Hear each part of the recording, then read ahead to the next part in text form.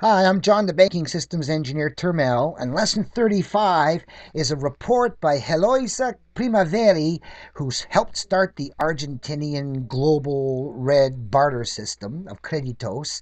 And she did a report to the World Social Forum in Porto Alegre 2001. And here I'm going to read parts from it. The first part, and then in the next lesson, another part. Important stuff. This is the development of the barter network in Argentina. She witnessed it, her report. What is the Red Global de Trueque by Heloisa Primaveri?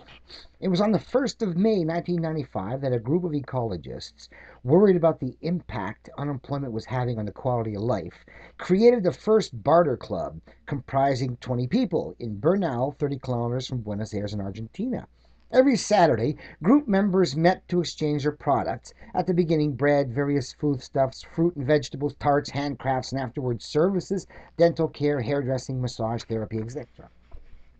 Some months later, the first club opened in Buenos Aires, then in the north of the city, and then one a year later, a television program gave a great impulse to further growth, which up to then had been rather slow and led by the early pioneers. The accounts, which from the outset had been recorded in a centralized notebook, were soon computerized because of increase in transactions. Sometime later, a system of checks was set up, similar to the French sell system. However, they only lasted for a few hours. In effect, quickly these checks are endorsed and used for other transactions, people knowing each other, and the vouchers coming from a friend or a trusted acquaintance. This was how the first ticket trueque, an exchange voucher, came into being, which was transferable to anyone who was part of the system. Right from the start, these units were called credits because of their association with the trust that existed between participants.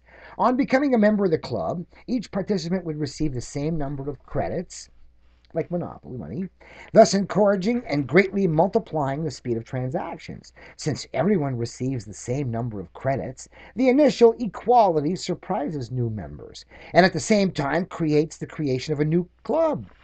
Now, it could also be the same credit limit, and they borrow against it interest free. Both work.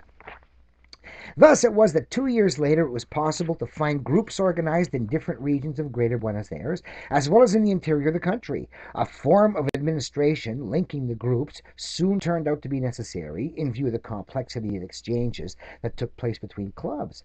And the barter red came into being, the clubs starting to call themselves nodos, no, nodes, or knots. This central government enabled equality to be maintained between the groups and the members of those groups. Geographical conditions led to the creation of the network so that transactions could be controlled more easily. And you can't steal because you got nowhere to hide it. The founding group defined some ethical principles, but without doubt each autonomous group has freely interpreted them. Today there exist a great number of interconnected groups, but also many others completely independent from the founding group. Although the media was responsible for the initial spread of this initiative, it was the city government of Buenos Aires that provided the first state support. Firstly, from the Department of Social Affairs, and afterwards the Department of Industry, Trade, and Commerce. This attitude encouraged other towns to do the same, and 5 years later, there are more than 40 that have given their backing to similar initiatives in one way or another. Well, it's true in Europe too, you know. 3 years after its creation, the Red Global de Trueque, already comprising more than 1 million members, was invited to Helsinki to show its experiment to other community initiatives that shared its form of resistance to economic globalization. The members of the network therefore started to see their success, speed of growth, numbers of active members, for example, in an entirely new light. Various training systems were set up. Diffusion throughout other Latin American countries began on a systematic basis, all within the context of creating a critical mass, a political visibility, variety in the experiments, and to join together with forms of economic solidarity. 5 years after its creation, the RGT is represented in 14 Argentinian provinces and 9 other countries in the region: Uruguay, Brazil, Ecuador, Colombia, El Salvador, Canada, Peru, Chile, and Bolivia. Even if the calculations are not exact, there are an estimated 400,000 active people just in Argentina, with transactions that provide on average between 1 and 4 minimum wages, about $300 per family. Public tax returns have multiplied, and a judge has even authorized the payment of a living allowance in social money.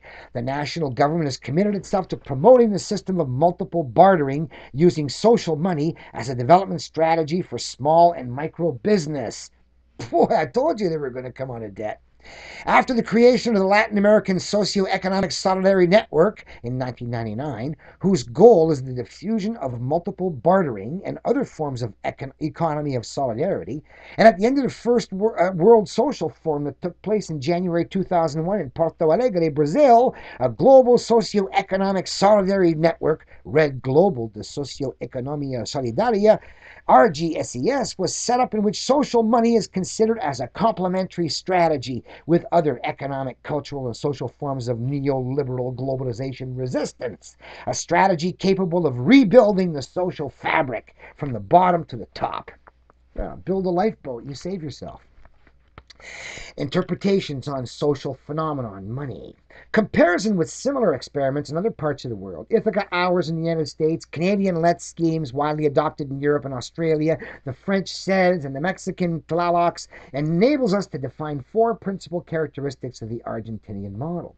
Issuing of social money used from the outset by the groups. Good. Development of a permanent user-friendly system with regular weekly meetings, which allows a strong identity to build up in little groups, in which all producers at the same time, consumers, and transactions contribute to the creation of new social relationships, and unnecessary when the whole country does it to have little meetings.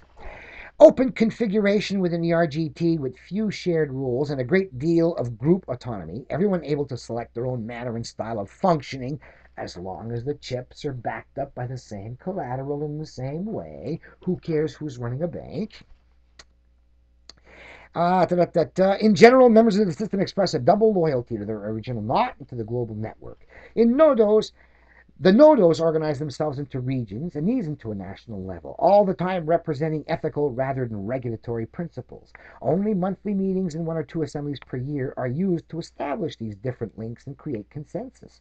Social money administration problems take up a huge part of the life of this enormous virtual social enterprise, which deliberately avoids central leadership. And everyone can run their own Let's account. I run my own on the internet. Despite the existence of similar experiments in all sorts of contexts, it is worth stressing that the Argentinian experiment was born independently of the others. It is the communication explosion, principally through the internet, that has enabled the RGT to benefit from the strategies of other groups, and thus was able to share its experience with La Otra Bolsa de Valores of Mexico, the Tlalocs, the Ithaca Hours in New York, the heirs of the Canadian Lets, the French CES, and the Dutch Nopels. A surprising effect of this contact has been the increased trust in the value and legitimacy of local experience. When we wonder how the Argentinian phenomenon occurred, there are many who acknowledge the weight of the programs of structural readjustment imposed by multilateral organizations. But if we wish to go further in our understanding of that particular circumstances surrounding the emergence of social money, it's obvious that there were more creative inspirations than those that could come from economic, anthropological, or social theory. Hereafter, you will find the principles of consensus between the various groups that were able to reinvent the market by using their own chips instead of having no market with no chips. And afterwards, some elements and two texts that have been sources of inspiration for new practices, open to change and looking for new ways. Part 2 next.